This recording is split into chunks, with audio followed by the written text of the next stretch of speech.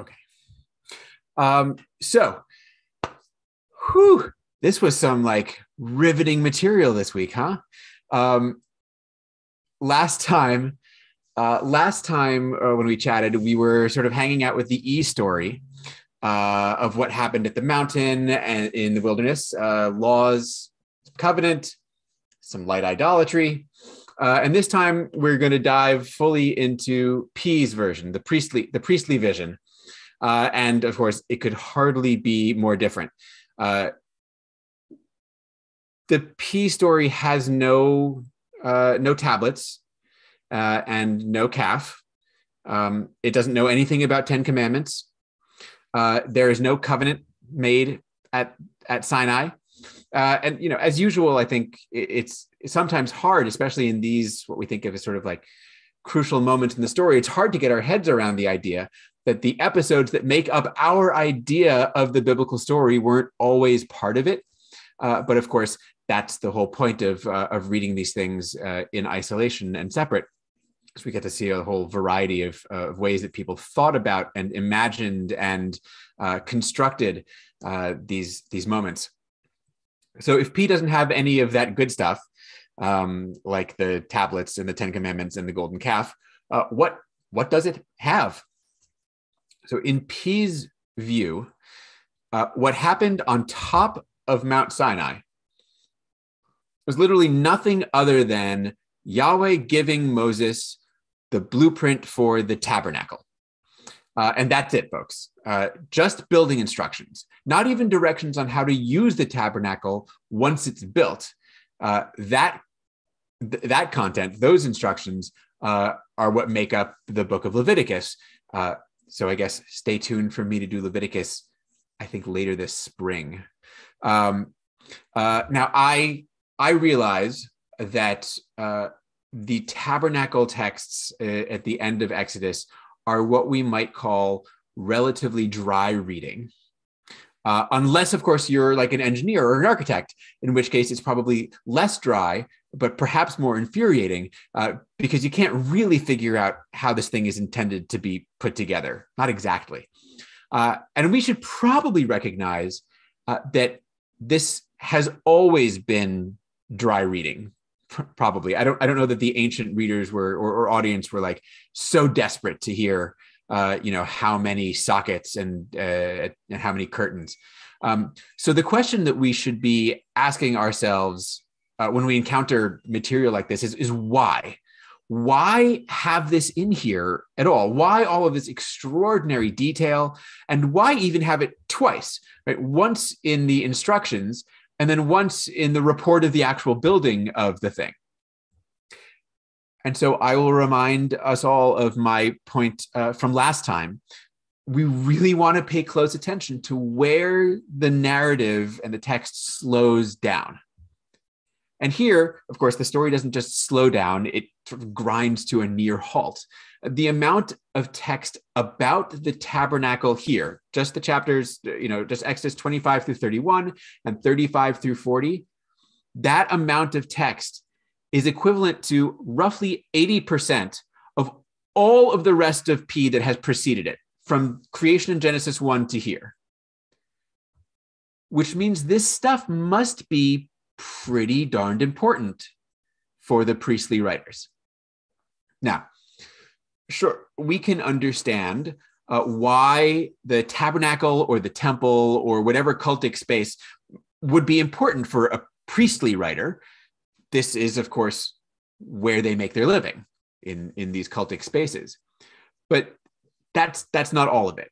The most important point about the tabernacle is that it was understood in the priestly texts, at least, in the mind of P, not just as the site of cultic ritual activity, but as the home of Yahweh. And I mean that not in some metaphorical sense. The actual, literal, physical home, right? This is God's house. And Yahweh says this right from the very beginning of what we read this week. The first thing is supposed to happen is they're supposed to gather up all of these various materials and let Israel make me a sanctuary. says God. Why? Not just as a place for them to worship, so that I can dwell in their midst. Now, this is not in the story. This is not some new idea that God has suddenly had. Like, ooh, I've got a bunch of people in the wilderness. I'll keep them busy by having them build me something. Now, this, as it turns out, was the point of the whole thing. Right? I will abide among the Israelites, and they shall know that I, Yahweh, am their God, who brought them out of the land of Egypt, that I might dwell among them.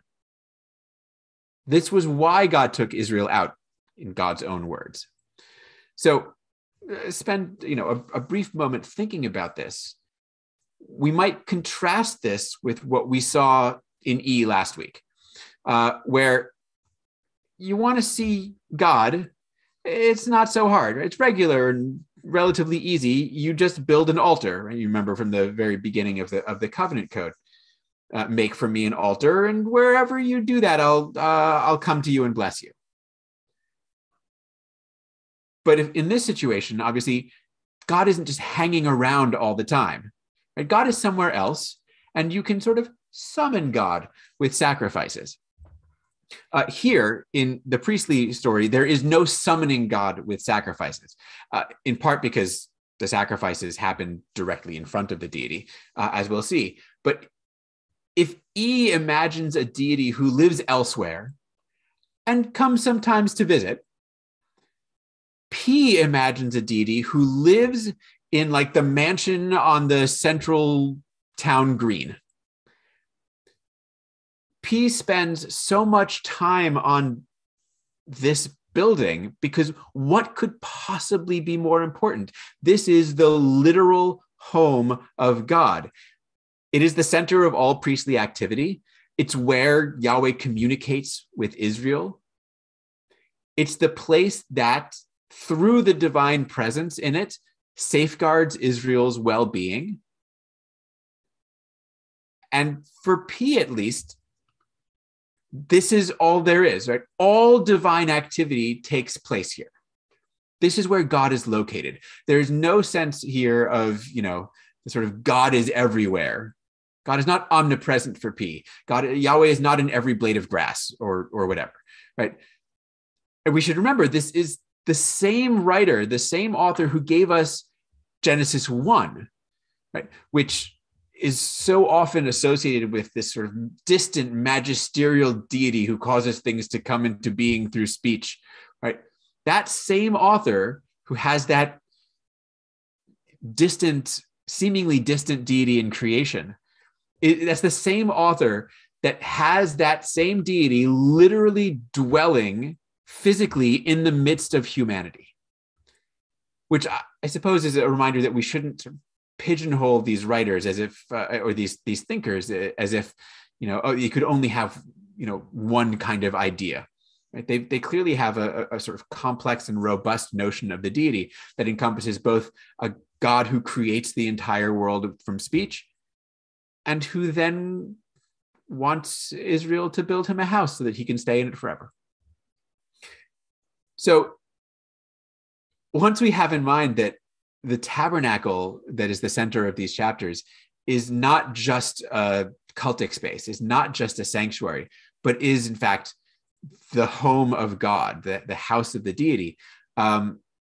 I think that helps frame it as we move ahead and take a look at the actual structure, and at least try and understand a little, since of course P spent so much time on this thing. That's the least we could do. And again, I realize, of course, that when we tell the Exodus story, and even I guess for the most part, when we read the Exodus story, we get to the moment at Sinai, and maybe in the back of our heads, we know that there's a building thing that happens, but we sort of, we skip ahead. We skip through the instructions to the golden calf, and then we skip from there to, I don't know, somewhere in the middle of Numbers, probably. But again, if we're going to take the Bible seriously and the book of Exodus seriously, it would be quite strange to sort of just ignore a full third of it or more. My math is not very good. I think it's about a third. So the tabernacle. Here is a relatively decent sketch of it, at least the one that I'm going to be using as my regular sort of my regular scheme of the thing as we move along. When we read Exodus 25 through 31, the instructions for the making of the tabernacle move from the innermost to the outermost.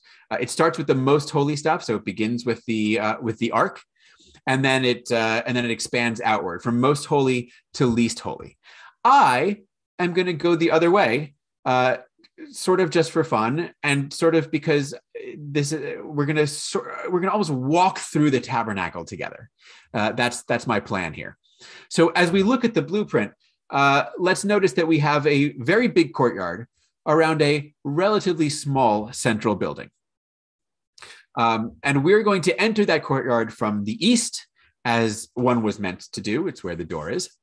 And the first thing we encounter in this courtyard is the large altar. I was very proud of myself for figuring out how to make things on this map glow. So we have this large altar. And the description of that altar we get in Exodus 27. Most of the details in here aren't particularly important, at least not for our purposes. They're all obviously incredibly important for the priestly authors, but I can't do everything. So we have the altar, which is made of wood, and we have its dimensions. And what I want to point out here, just as a brief thing to keep our eye on, is that it's covered in copper. And whether we are aware of it when reading or not, one of the ways that the relative gradients of holiness in the tabernacle are signaled is by the precious metals that are used to plate them. So here, out in the open in the courtyard, where the public can just wander around, we've got stuff that's made of copper. As we move inside the tabernacle structure, everything suddenly becomes gold. This altar, there are two altars, and this one, the larger one, is the sacrificial altar, as you can tell from its implements. Pails for removing ashes, scrapers, basins, flesh hooks, fire pans, gross kind of. How do you use this altar? I don't know yet, because the text doesn't tell us how to use it. Again, what we're going to do with any of this stuff is what Leviticus is for. But again, right, this makes sense in terms of the genre of the text we're reading. What God is giving Moses here are blueprints, not the user manual. The blueprints are given first on the top of Sinai, and the user manual is given at the bottom of Sinai from within this very structure. Leviticus will make clear, of course, that all of the sacrifices are offered on this altar. All of that space in the courtyard, that's all for the business of animal sacrifices. They're slaughtering and draining blood and removing skin and cutting up the flesh. There's a lot to do when you're sacrificing, large animals. And not only is there a lot to do, but it's relatively messy as well, which is why we have this other thing in the courtyard, which is the basin. And there it is, just between the altar and the sanctum, the sort of structure in the middle there. Here's the text about the basin. Again, you'll notice it's made out of copper, and it is placed between the tent of meeting and the altar. The basin, of course, provides a means of regular washing, which in a bloody animal sacrificial cult is a nice thing to have around. But also, remember, this is God's house. God does not want the priests tracking blood inside when they come in, which is why they're washing their hands and their feet. Especially the case since the stuff out there in the courtyard is less pure and less holy than the stuff that's inside. So you want to get all of that not quite so holy stuff off of you before you come inside. So that's all there is in the courtyard of the tabernacle. It's just an altar and a basin, at least in terms of the major implements that are mentioned here. But that's the vast majority of the functional space of the tabernacle structure. And that's the only part that most Israelites would ever encounter, because regular Israelites, as long as they're pure, are allowed into the courtyard where the sacrifices take place. They might not be able to touch anything, but they can certainly watch. This is public space because the priestly ritual is fundamentally a public one. Before we move into the sanctum itself, the main chamber here, we should take a moment to talk about the priests, since perhaps somewhat oddly at first, the instructions for the priest's clothing and for their anointing are also in these chapters. Starting in chapter 28, bring forward your brother Aaron to serve, and with his sons to serve me as priests and make vestments for them.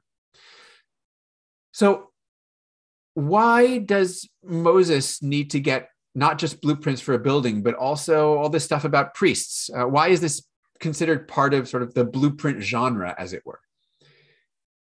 And basically, it's because the priests are part of the tabernacle complex. What's being laid out for us here isn't just building materials. It's also all of the holy things that belong to Yahweh and his house. Priests are holy, and the priests, at least in their role as priests, belong to the house. They're servants. They are Yahweh's cooks and cleaners. And their clothing is not just, pretty stuff to look at. It's also functional too. So I'm going to go through it a little bit because, I don't know, it's fun. So the priests have this thing called the ephod. And it's a shame that I had to start with this because I don't know exactly what it is. It's some kind of priestly garment.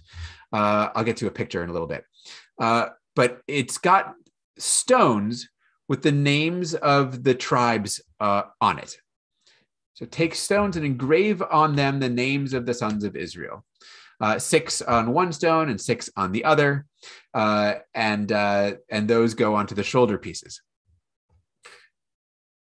These stones with the names of the tribes is so that Yahweh remembers when the priests come into the sacred space, who they're representing. Again, it's a public cult. It's just carried out by a specialized sort of group of people.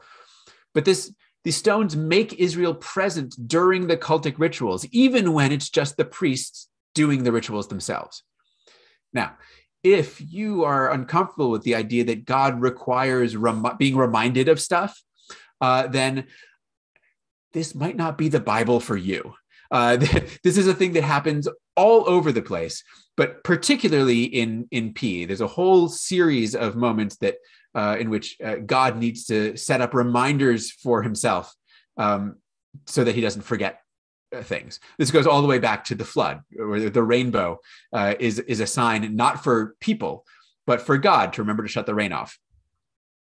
Okay, so they've got the ephod with the shoulder pieces with the stones with the Israelites' names on them. They've also got a breast piece hanging down from the ephod, which also has the names of the tribes engraved on it. So it's doing some of the same function, but it's also got another purpose. Notice what this implement is called. It's called the breastpiece of decision. And that's because it contains the semi-mysterious Urim and Tumim. I think they're actually not so mysterious in terms of what they do. It's just that they've been weirdly translated for a long time, at least in certain, university seals and crests. Urim and Tumim does not mean light and truth or lux et veritas, as some people's employers and alma maters may have it. I will admit, we're not exactly sure what these words mean, but we know what they are. The Urim and Tumim are oracular instruments. They are a way for the priests to divine the divine will, as it were. Probably it was something like casting lots. So you would consult the Urim and Tumim. And this is a thing that we see actually elsewhere outside of the priestly text as well. All of which is, I think, a nice reminder that the priests in ancient Israel, even in the priestly text, weren't just killing animals and smearing their blood all over the place. The priests were understood to be people who had a special access to the deity. And again, this is not confined to the priestly text. It's all over. This is, of course, a place where the roles of priest and prophet converge and probably were contested. You'll remember, or maybe not, E gives exactly this oracular function to Moses, the uber prophet, the proto prophet, whereas P assigns it to the priests. There's a whole series of other priestly garments. I'm going to mention just one more because I think it's a fun one, and that's the robe with its bells all around the bottom. What's the point of having bells around the bottom of the priest's robe? There have been some relatively entertaining theories brought up about this going back to antiquity. I think the answer is actually relatively simple once we have in mind, again, what this structure actually is. It may be a bit challenging to our modern understandings of the deity, but this is Yahweh's house. You don't just walk in unannounced. The bells on the priest's garment are effectively the doorbell. They're the warning to the deity that Aaron, the high priest, is about to enter. And if, again, I keep on coming back to these sorts of things. If you're wondering, how is it that God could possibly be surprised? Right? That doesn't mesh with our understandings of God. That's because you're thinking like a Neoplatonist and not like an ancient Israelite. We're dealing here with a deity who is living in a house. The possibility of that deity being surprised doesn't seem so far outside of the norms established here. Anyway, for whatever it's worth, here is a depiction of the priestly garments. How accurate is it? I have no idea. I will say, but I recognize all the things. I see the ephod, which is the kind of the thing with the shoulder pieces, and I see the breastplate, and I see the robe, and I see the little bells at the bottom. So in any case, I have no idea whether this is what it actually looked like. I will admit I find the lack of shoes disturbing. That's all I got on the priests for the moment. Okay. Since the priests get to go into the sanctum of the tabernacle exclusively, so should we. And we're talking about this space highlighted here. Now we're getting into territory, of course, that is exclusive to the priests. No lay Israelites are allowed in here. It is just too holy. Only the priests can enter because they too are holy. And what do we find inside this outer chamber of the tabernacle? 3 items and a mysterious curtain. Item number 1 is the lamp, otherwise known as the menorah. The description of the menorah goes on for a while, but here's really the main clause. You should make a lampstand of pure gold, and so on and so on about all its various bits and pieces. Now, I know some people who get very worked up about the feasibility of a large lampstand made out of pure gold. And I will admit I'm not one of them because I know nothing at all about metallurgy. So it doesn't bother me in the slightest. In any case, what is this lamp for? The same thing every lamp is for. It's for light. But light for whom? And this is where maybe it gets a bit stickier. Surely the priests need to see what they're doing in there, you'd think.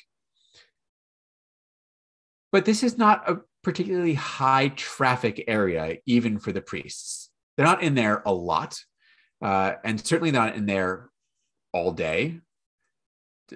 But the lights are supposed to be on all day and all night. Could the light, therefore, be light for Yahweh? Again, it is his house after all. And there's further reason to think that the lamp is for Yahweh's benefit, because the other main piece of furniture in here is the table. So what's up with this table in there? Again, you make a table of acacia wood, and then you're going to cover it in gold. A table of pure gold, presumably too heavy to carry, so we just overlay it. Still, an impressive piece of furniture, no doubt. Also, you'll notice all of its various implements, its bowls, ladles, jars, jugs, are all also made out of pure gold. That's a lot of gold to have in one room. I mean, honestly, like, what kind of nut would want everything in his house to be totally gold? Sorry. In any case, this is a table with bowls and jars and jugs, and we should ask, who is eating off of this table? Well, you shall set the bread of display to be before me always. That might give us something of a clue as to who all of this stuff is for. Okay, so I'm not necessarily suggesting that the authors of the biblical text understood God to be literally consuming bread and wine from the table in the tabernacle. But I wouldn't be so quick to assume that they didn't understand it that way either. As always, and seemingly especially in these chapters, as I'm finding the more I talk about it, we have to be careful to avoid imposing our own views of God back onto the biblical text. The idea that God didn't have a body or couldn't possibly require sustenance of any kind, much less the idea that God is omnipresent or omnipotent, these are ideas that showed up only centuries after most of the biblical texts were composed, and mostly not in this part of the world either. So whether we take it, literally or not, the idea of a table with bread and wine and implements and a lamp placed in the antechamber of God's house, literally or not, they're definitely evoking the image of Yahweh eating and drinking and requiring light. And that may feel very strange to us, but I don't think it would feel very strange to the ancient Israelites. Now, I will admit, the priests who entered that space would probably have known what was going on, right? It's their job to put bread on that table regularly, right? Once a week. And presumably at the end of the week, they would have seen the uneaten bread and, had and replaced it with new bread.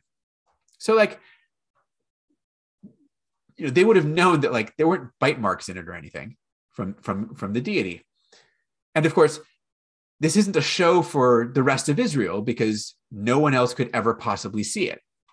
So it's not like the priests were trying to pull a fast one over on the lay people and pretending that this bread had been consumed. It is also, though, possible that they understood the deity to consume the bread in some unseen fashion, perhaps not so differently from how deceased ancestors perhaps consumed offerings left at a gravesite. The overall point is they're decorating a real home here. And as they understand Yahweh to be like a person, but better, so he's got a house like a person, but better, with gold bowls and cups and lamps. Now, the last thing in this outer chamber of the sanctum is the incense altar. It is, of course, again, made of acacia wood and covered in gold. And as you will have noticed now, everything inside the sanctum is covered in gold and everything out in the courtyard was made of copper.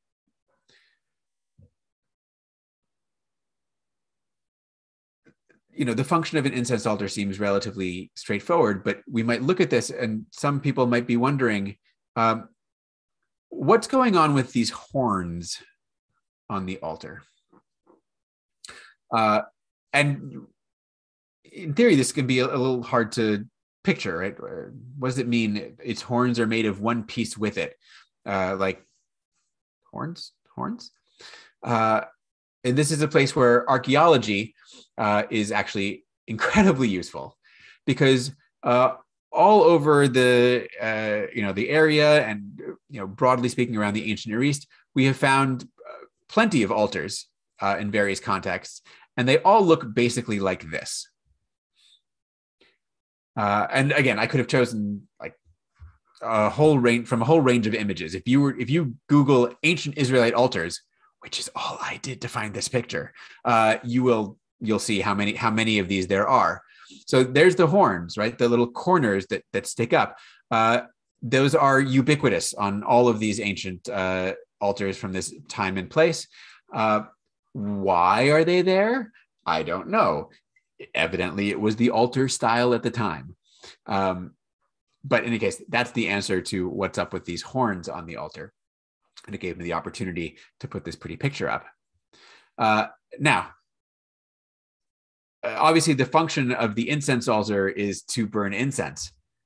But why? Why does there need to be an altar of incense here inside the tabernacle? Well, incense obviously is usually to make stuff smell nice. And the tabernacle probably smelled pretty bad, what with all of the killing and the blood and the burning going on in the courtyard. Again, this is Yahweh's house, and it needs to be inhabitable. There is a second, somewhat more secret use for this incense altar, but perhaps actually a better known one. On the holiest day, the day when the high priest gets to go into the innermost sanctum, what became the Jewish holiday of Yom Kippur, on that day, the high priest is supposed to take some of the incense off of this incense altar in his little incense fire pan and carry it in front of him when he enters into the innermost room of the tabernacle. There, I think, not for smell, but in fact, quite clearly in the text, for the purpose of the smoke, which is to block the priest from being able to see the deity who is sitting right there, potentially. Now that I've brought it up, let's go into that inner sanctum, the Holy of Holies. This should be fun. Once we step behind the curtain that separates the outer chamber from the inner chamber, we are in the space reserved exclusively for the high priest. Before I go on, I want to comment briefly on the idea of this space being exclusive to the high priest. Not in a practical sense, but in a literary one, because there's something very cool going on here, which is the text that the priestly author is writing and has given us essentially grants its audience and readership access into spaces that are otherwise unseeable and unknowable to anybody else. The text is doing work that reality couldn't offer, at least the reality is constructed by the priests. So even as what it feels like these chapters are just, verse upon verse and chapter upon chapter of just incredibly dry material. But especially once we get inside the space that only the priests can go in, the more detailed, the better, right? That we're getting a once in a lifetime opportunity. I realize we can reread it, but a once in a lifetime opportunity to sort of explore a space that is otherwise forever off limits to us. So the text is essentially bringing to its audience and making real for its audience the otherwise unknowable. And so, the detail is more than just descriptive. It's it's making this space present and bringing the reader into it in a pretty remarkable way. Okay, what we find inside the Holy of Holies is, shockingly, the holiest object in the entire priestly world. And it is, of course, the Ark, made of acacia wood, overlaid with pure gold. This is, I should say, not the Ark of the Covenant, or at least it's not called that. That's what it's called in Deuteronomy, where it's quite a different object. In the priestly writings, it's never called the Ark of the Covenant. There's no covenant associated with it. It is just the Ark. What's an Ark? Not the boat one from Noah, but as we know from the movies, the Ark is a box. It's a box made of wood and, of course, obviously covered in gold. And on top of this box is a cover, which is often, but I'm going to tell you wrongly, called the mercy seat, which I have to say is a phrase that has always rung very oddly to my ears, perhaps because it has a particular Christian sound to it. The cover on top of the Ark has nothing to do with mercy. It's just a cover. And that's what the word being used means here. This is, in fact, the very same word that is used when Noah is building the Ark and he covers it in pitch, right, to seal it. That's the same root that's being used here for this seat. Noah didn't show mercy to the Ark, right? Just covered it. So this is the cover of the Ark. It's a flat surface that goes on top of it, and on top of that cover are everybody's favorite, the cherubs. I'm sorry, that's the wrong picture. Those are Christian cherubs. We want ancient Near Eastern cherubs that looked like this. Much better, winged beasts with human heads, not babies with wings. Again, this is broad ancient Near Eastern figures show up in this is obviously, perhaps not obviously, this is Mesopotamian, and these are all over the place. There were no babies with wings, but there were lots of sort of these mixed creatures. Now these cherubs sit on top of the cover, right? And they touch their wings together. So you're going to make two of these things, one at one end and one at the other. And they have their wings spread out above, shielding the cover with their wings. And they're facing each other. Here is, I think, a decent illustration of what this might have looked like, with the exception, of course, of the fact that those cherubs are humans. You can tell they're like kneeling and seem to be wearing shoes, for God's sake. But if you imagine them not as humans with wings, but as what the thing I just showed you a second ago, you'd have a pretty good sense of I think what is being imagined here with these beings facing each other with their wings spread out on top of it. I will say it is ridiculously hard to find a good free online image or reconstruction of the Ark, but this is not bad. So in their stretching their arms out like this, you can see that they're effectively making something like a seat. Why is it useful for the cherubs to make a seat here above the Ark? Well, the text is actually quite clear about what this space is for. God says, "There I will meet with you, and I will impart to you from above the cover, from between the two cherubs that are on top of the Ark, all that I will command you concerning the Israelite people." So in other words, the space between the cherubs above the Ark on top of the cover is the precise location from which Yahweh will communicate with Moses. And again, we are not in the land of metaphor. This is the inner sanctum of Yahweh's literal physical house, and this is where he sits or resides, right? This is his inner chamber. And in a sense, it's nothing more than that. Right? That's what this room is. It is the place where God is. But That's plenty, right? That's more than plenty. This is essentially the deity's bedroom. Israel creates this space for their God to dwell in. And then they make sure that their God is comfortable in it. Or at least Yahweh makes sure with the rules he gives later that they are going to keep him comfortable. Okay, so if we understand everything that's in the tabernacle, let's jump ahead to Exodus 40, where the whole thing gets put together. And let's recognize how huge this moment is in the priestly story. The completion of the tabernacle takes place exactly to the day 1 year after the departure from Egypt.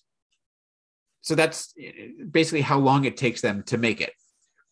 And while, of course, there is this guy named Bezalel and the rest of the Israelites who contribute and help to make all of the various bits and pieces of the tabernacle, Moses alone sets the whole thing up. I mean, he does everything. The building, the setting the table, the putting out the bread, lighting the lamps, burning the incense. He even offers sacrifices. And then there's the key moment, which is sort of the central moment for P's entire storyline. It is one of the two great climaxes of the entire priestly narrative. When Moses had finished the work, the cloud covered the tent of meeting, and the presence of Yahweh filled the tabernacle. So a couple of comments about this verse. First, this is obviously the moment where Yahweh takes up residence in his new home. And from now on, everything in P, almost everything, will be focused on the maintenance of this space. That's what all the sacrifices are. Join us for Leviticus later in the spring, and I will explain all of it to you. But it makes sense, right? Once your God dwells among you, your priority really needs to be keeping that God happy. Further, this moment is linked through the language being used to the creation of the world back in Genesis, where we also have the same noting of completion, right? When Moses had finished the work, and on the seventh day, God finished the work, and in Hebrew, they're even closer. This moment here in Exodus 40 is also linked back to the appearance of God on top of Sinai. So when Moses finishes here, the cloud covered the tent of meeting and the presence of Yahweh filled the tabernacle. Whereas back when God first shows up on the mountain, the cloud covered the mountain and the presence of Yahweh dwelt on Mount Sinai. In other words, the tabernacle has replaced Sinai as the primary locus of the divine presence. So in this moment, we've tied together creation and revelation and inhabitation. This is, as God explicitly said, the purpose of taking Israel out of Egypt. It was so that he could dwell among them. And from this point on, it's their responsibility to make sure that he doesn't leave.